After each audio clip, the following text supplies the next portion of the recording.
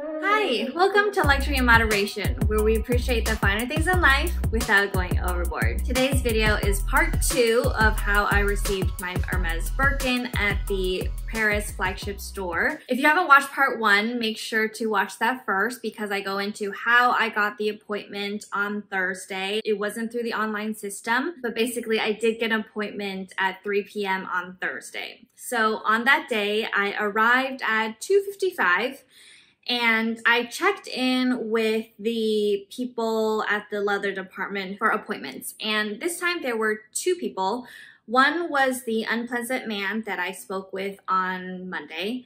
And then another was a lady who I'd never seen before, but she seemed to be in charge of check-in. So I told her my name. She looked for it, scrolled through the list that she had, and she clicked on it. Yes, okay, you're checked in. She was like, please have a seat over there. And then she walked me and my husband over and she asked us if we wanted anything to drink. There was also another guy waiting. So she went and asked him if he wanted anything to drink. So we just sat there and we got, some water. For the first 15 to 20 minutes of waiting, I was very nervous. I was rehearsing what I wanted to say. I wanted to mention I was on my honeymoon. I wanted to mention I was an Hermes customer, that I had a garden party bag already. I had on both Clic H bracelets that I have, and also my Legend sandals. I was like, this is all the prep work going into finally the appointment that was coming. But actually, we were waiting. At around 45 minutes to an hour of waiting, I was like, what is going on? Like, is this normal? So I had my husband go and ask. The lady was like, oh yes, this is just a process. We're very busy today. You are second in line, so please just be patient. So finally, at about an hour, the guy who had been waiting before us, a sales associate had come up to him and was asking his preferences because I overheard him saying like, oh yes, I want this bag, and do you have something like this? And he was pointing to photos on his phone, and he was also like, I'm gonna have to take pictures because this is for my sister and blah blah. So the sales associate was like, okay, let me go look for these bags for you. And then she came back with some boxes and led him away. So I was like, okay, it must be my turn next, right? That's a good sign. So waited some more, and more people started to show up and wait. And I was getting quite agitated by the time we had been waiting for an hour and a half. I had seen some other people check in and were seen by sales associates, I think. And I was like, maybe it's because they were in the normal online system that they were prioritized over me, whereas, I was just put in a Google Calendar appointment. I don't know. And then I was seeing some people who had waited, who had come after me and were waiting, they were getting all agitated. Finally, after we had waited for about an hour, 45 minutes to almost 2 hours, my husband went to ask again, like, what's going on? And the lady told him we were actually 5th in line now. So he was like, what? Like, I thought you said we were 2nd in line an hour ago. And he could see on her phone that, the time since we checked in was about 2 hours ago. So she seemed to be surprised at that as well. She had obviously forgotten about us. There are so many people who was checking in, and, I don't know who's prioritized in what way, but there was a prioritized button that apparently she hit on the phone next to my name, and it jumped us from number 5 to number 3.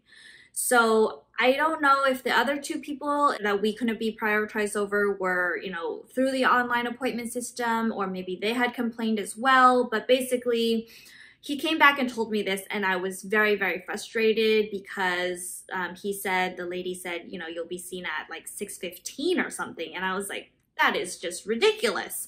We've been here since before 3. So I started going around figuring out, can I talk to a manager? Can I talk to somebody? Like, I don't think this is right. Finally, I spoke to the unpleasant man who was manning the check-in desk, and I didn't want to be accusatory and say something like, I've been waiting for 2 hours and be that rude customer, but I wanted to state the facts.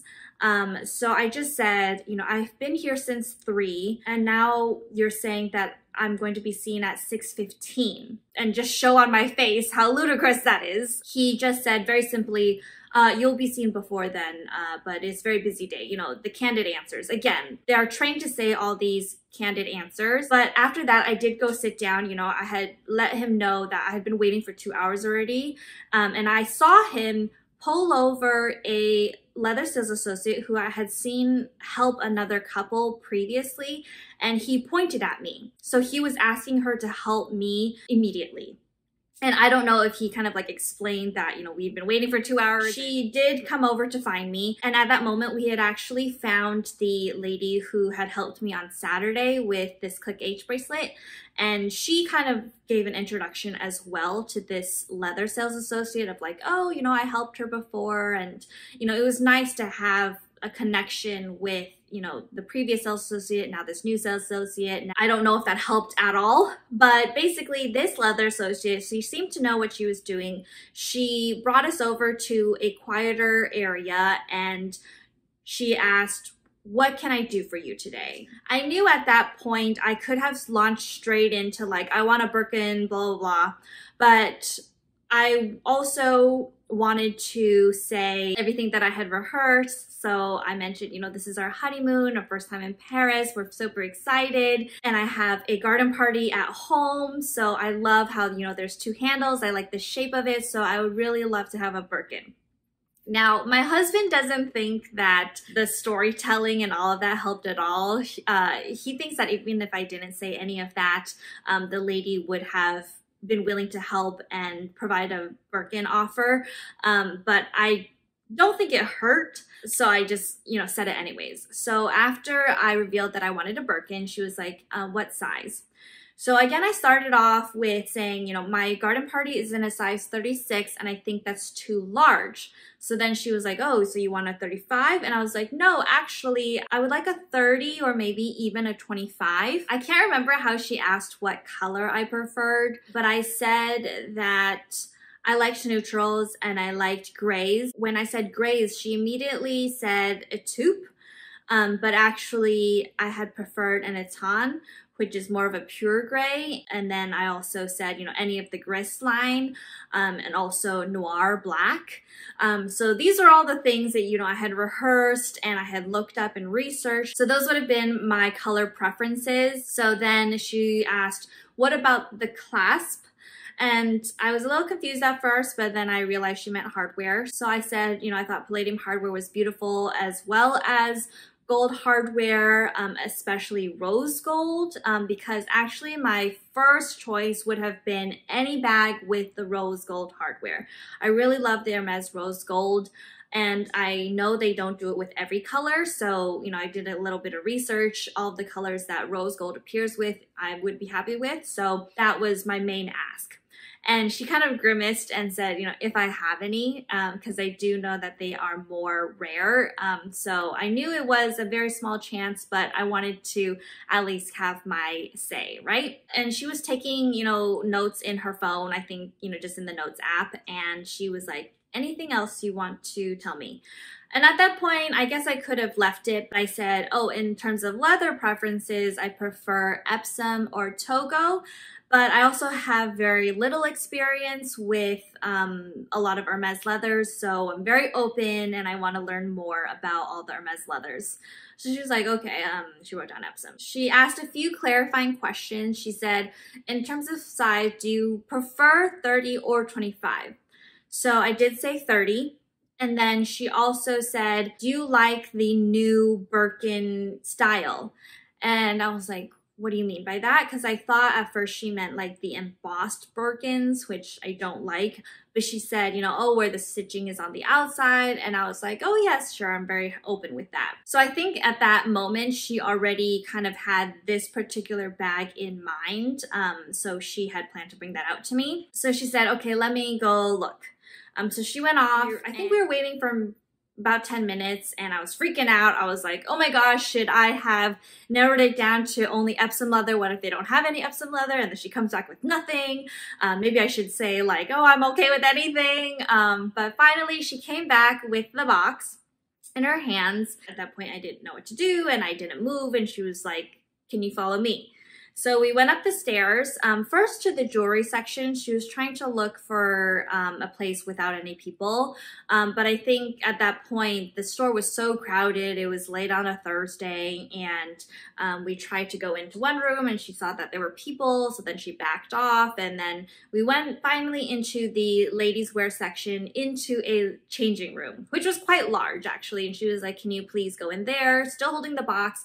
And she kind of closed the door halfway, saying something like, oh, it's quite rare, basically meaning that she didn't want to open the box with other people around, right? So we sat down and she was like, I found something for you. So she started listing off the specs of the Birkin, but she was going so fast and I was like so excited that I wasn't really paying attention. And finally she brought out this Birkin and then she was like, here. And I took it and I was like, oh my God, it's so beautiful. But actually, when she had said that it's a Birkin 30 in a taupe, I was quite disappointed and a little bit nervous because I didn't think I would like a taupe. I was like really trying to love the bag, and I was just in my back of my mind, I was like, it's a taupe, it's like not the color that I wanted. But again, like I said, everything else about this bag was my first choice. It was Epsom, so I was just like so happy at that point to actually be offered a Birkin. I couldn't believe it was actually happening. I was like, can I open it? And she was like, yes, of course. I tried it on, and then she was like, it's yours if you want it. And I was like, yes. And then it was kind of an awkward pause. I didn't know if she was expecting me to say anything else, but I was like, oh, I also want to get some Twillys with this. So she was like, okay, we can go down and get some Twillys. But first, you know, she had to register that I bought this piece. So basically, anytime you buy something in the stores, like they have to look up your profile. So the very first time I was in the store and I bought the Clic H, I actually had to register my profile. I typed in my name, my passport number, my address, and I had her look up my profile. So that was the first time that she actually saw my profile. Before that, she thought that, you know, it was my first time in the store and like maybe I hadn't bought anything. We'll get into, you know, what I actually think matters, but basically she had no idea I had a purchase history at the store. So she scanned, you know, the Birkin, she put it back in its dust bag and box, and then we went downstairs and she had an accessory sales associate pull out some Twillys for us to choose. Now this was back in the main part of the store because obviously a ton of people go into Hermes to buy scarves, and she undid the top of the dust bag so only the handles showed. She obviously didn't want to show off that, you know, I had been offered a Birkin. Everyone would have been, you know, trying to ask her for one, right? So she did pull out the handles so we could compare if the Twillys that I chose would match with the colors. So here are the ones that I picked out. So I did go with a pink. Again, I was a little bit concerned about the color taupe and I wanted something that I loved the color of. I love pink. So I thought that a pink Twilly could kind of like offset how much I didn't love the taupe color. So this is the first one I picked out, and then they're like, do you want one or two? And then my husband was like, oh, you should get two. So I was like, okay. So this was actually his pick because it is also pink, so it will match, but it has the horses on it because, of course, we all know Hermes is started in horses, and he was like, oh, you know, that's very Hermes. You should get something like that. So after I had picked these two out, the accessory sales associate, again, looked at my profile, scanned these into the system, and I was brought over to the checkout counter, and then they brought out the huge orange bag, which we actually asked for a nondescript white bag because they do provide that. You know, when we were waiting for basically 2 hours and we were doing a lot of people watching and seeing people leave with big bags, there is also some white bags that they provide so you're not like just screaming, I have a huge Hermes bag. It also had a very cool, like, discreet flap over the top so you could actually cover, you know, everything that's inside the bag. Let's get into what I think actually matters and dispel some myths here. So through my research, I've heard people say, oh, you're judged as soon as you walk in the store.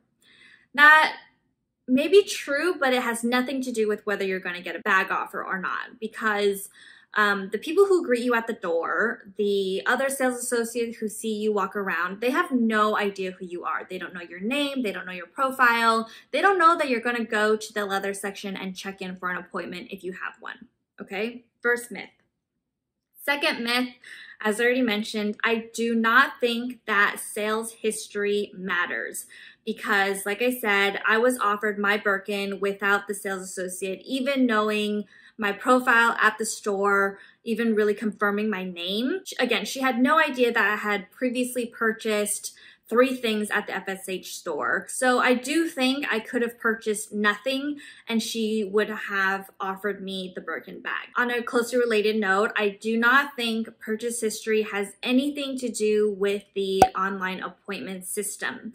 I think those systems are completely separate, and the online appointment system might be connected to like the check-in system so that they can verify, you know, oh, this person got an appointment, they're actually checking in at the right time, blah, blah, blah. Once you're checked in and then you're handed off to a leather sales associate, they don't pull up your profile. They have no idea if you've purchased before, what your official name is or anything. So I do not think the two systems are connected, although we played it safe, and basically because I had already confirmed an appointment on Thursday, I did not reapply to the online appointment system just in case they were connected. I also do not think that what you wear matters that much. As I mentioned, I wanted to maximize my chances, so I wore my Hermes sandals, I wore my Hermes bracelets, just to show that, you know, without a doubt, I was an Hermes customer and I wasn't a reseller. I think that even if I hadn't worn all these things, she may have been inclined to offer me a bag. So basically, I think that once you get an appointment, they really try to get you what you asked for. As long as you're not obviously a reseller and you're not going in there being like, I want any bag, they will probably, you have a high chance of getting offered a Birkin or a Kelly or a Constance if that's what you ask for. I also have no idea if my sales associate was inclined to help me more because she knew that I had been waiting for 2 hours already, and it did seem like 2 hours was above their average because I don't think they want their people waiting that long. I think that if we had complained at about the 1 hour 15, 1 hour 30 mark, that they would have tried to rush and get somebody to help me. And finally, it's pretty clear that at least at the FSH store, each of the departments work separately. So the accessory sales associate who helped me on Saturday had nothing to do with leather, had nothing to do with small leather goods. When I told her I was interested in home goods, she brought me up to the home goods sales associate who helped me. And even, you know, this leather goods sales associate who offered me the Birkin, when I asked for the Twillys, she told me, you know, we're going to have a accessories sales associate help us because she's more familiar with the Twillys. So they're not interconnected, you know, they might know each other, but I think even if you establish a relationship with one of the associates in the other departments, it doesn't really help you in terms of getting a leather appointment. We definitely got lucky on Saturday when we asked the leather appointment lady if we could get an appointment, and she was able to offer us. And it does seem like she had the power to give out these leather appointments starting at 3 p.m. because, you know, the first appointment she offered me was on Tuesday at 4. So it seemed like, you know, maybe she had offered the 3 p.m. spot to somebody else already, but for any of the other days, she was able to, you know, just put in any name she wanted. So it seems like the online appointment system fills up a certain amount of slots every day, and then who's ever working that position has the authority to add outside requests like mine. Also, I do think it depends on who's in that position, because the unfriendly man who was working there on both Monday and Thursday, I don't think he would have been open to offering us an appointment if we had asked. He just didn't seem open to it. Maybe he didn't have the authority to do it, and maybe only the weekend lady had the authority. Who knows? These are all guesses at this point, but just telling you from my experience, from what I observed, those are my guesses. And then just some information I wanted to provide was, you know, after I created my profile at the store, each of the sales associate in each of the apartments, they kind of like scan the bar tag of whatever you're buying, and it feeds from, you know, their phone into, I think they can like transfer that to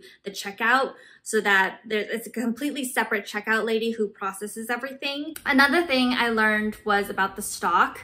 Now, it's well known that Paris, and especially the FSH store, has the best stock, probably because they know the most tourists, the most people shop there. And that's why I really wanted to try to get my bag there, only because I knew they would have the most possibility of even having a Birkin bag. At other stores, they're probably like, yeah, we haven't had a Birkin for months. It so happened that the hotel I was staying at, the lady who worked there, she said her fiance's cousin worked at Hermes, and she was going to try to help me in, you know, getting an appointment or, you know, getting a bag. So she was so nice, and she was like, oh, tell me what bag you want and I'll, you know, call and ask him. So I was like, a Birkin and maybe like a neutral color, like black, gray, whatever. And she was like, oh yes, totally understand. So she called that cousin, and she said, oh, unfortunately he was away on holiday, so he wasn't able to see me in the store. I don't even know if he would have been a leather associate anyways, but apparently he told her that for any of these neutral colors, there should be no problem in the stock quantities. People say that it's so hard to get a neutral. I don't think it's because of a lack of stock. I think it's because they might be more choosy in who they offer a neutral color bag to, because, you know, they definitely don't want to offer a neutral bag to a reseller. So the stock for these neutral colors shouldn't be the hurdle. Actually, let me get into this last box here, because I did go to Italy after Paris, and I had thought if I wasn't able to score a Birkin in Paris, I would at least have the opportunity in Italy. So I first went to the Venice boutique, and I asked, you know, if there's any possibility of getting a Birkin. At the Venice boutique, they said, no, it's only a waiting list. So only for people in Venice, basically.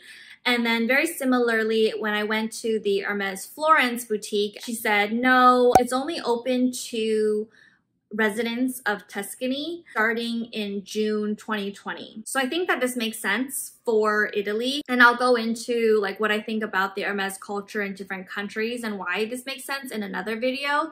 But at that Florence store, I was finally able to locate this piece, which I had been looking for everywhere, because again, it is very popular now. It is a homeware item, and I was looking for a sushi plate. They did not have a sushi plate. They actually had this tray.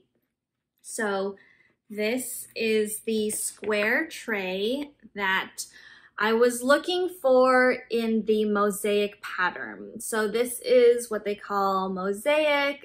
They have an all silver gray version, but I actually like the one with the orange. I'm so happy I was able to finally find it in one of the stores. It is much more shallow than a sushi tray, but I plan on putting my Hermes bracelets on it. I don't know. So let's get into the price points of all these things. This Clic H bracelet was 605 euros, which was about $714. And that is more expensive than this Clic H one, which was $620. I don't know if it's because there's more enamel in the H part or if it's because it's patterned, but it was more expensive than their basic one.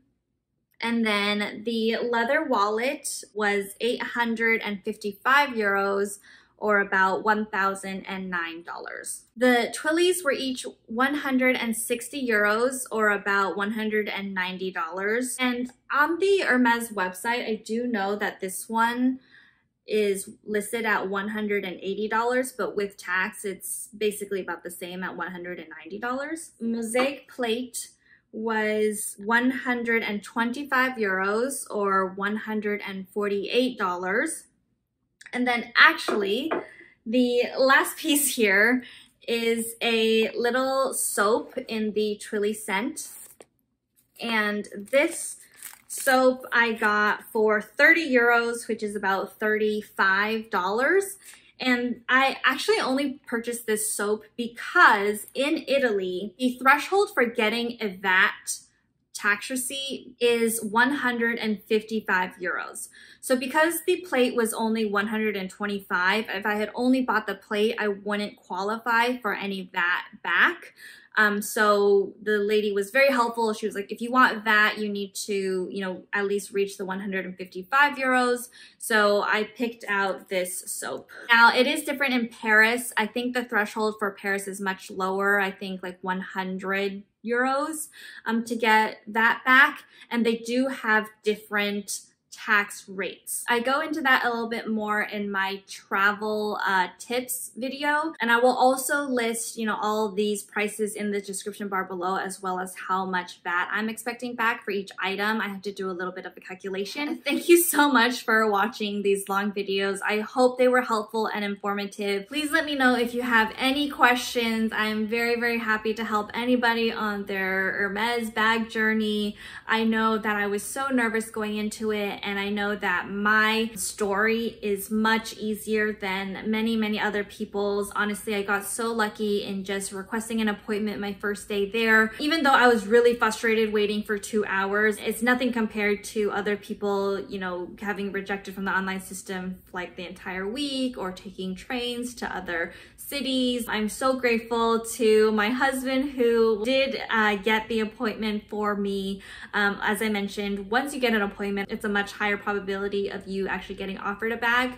So that would be the biggest hurdle. I am really looking forward to opening this last box and doing my 1,000 subscriber giveaway. So make sure to like this video, subscribe, and hit that notification bell. And I can't wait to see you in my next video.